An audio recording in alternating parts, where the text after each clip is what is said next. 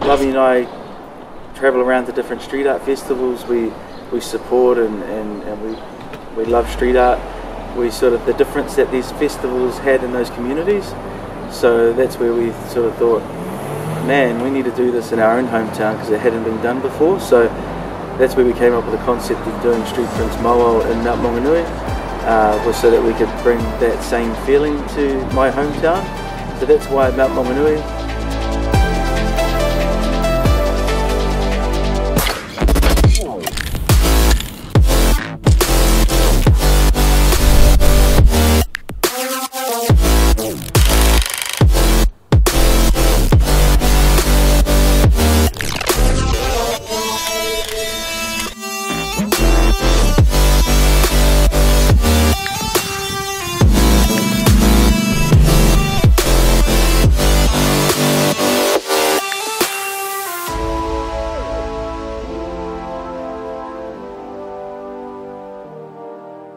I wanted to depict a local person, and I found Perry. So opening day when we climbed up the mountain, Perry and a couple of others did the ceremony for us all. So he's a local Maori guy who invited us with a Maori ceremony. And so I got a portrait of him. I got some like graphic shapes going through it, which is depicting symbolic of water. And then behind him, I just got like a circle, which is, you know, can be seen as the sun or the moon or a navigation. The Maori traditionally navigators over long distances and on water. My people and my people are my children. I have two boys. The 11-year-old is the feature, and then all the flying birds, which is the kotare.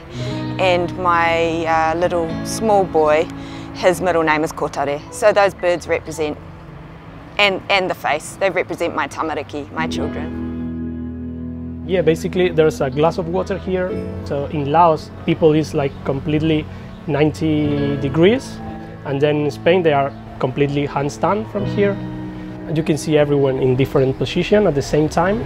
Every glass has like 65% of water, which is the same amount of water we have in our body. So. And I didn't take a very literal approach with that. I didn't paint a portrait or anything. Instead, I kind of painted all the things, well, elements of the earth that I think are really important, and I think it's our role as the people to look after, that, you know, they may not be able to look after themselves. More of a, like a kaitiaki or like a guardian kind of approach. The concept was about family. I specifically wanted to paint someone who was pregnant because I was here 2 years ago, and the Maori couple who put the festival on, they basically welcomed me into their home like I was family anyway. And so I really wanted to kind of express the gratitude of that back to them.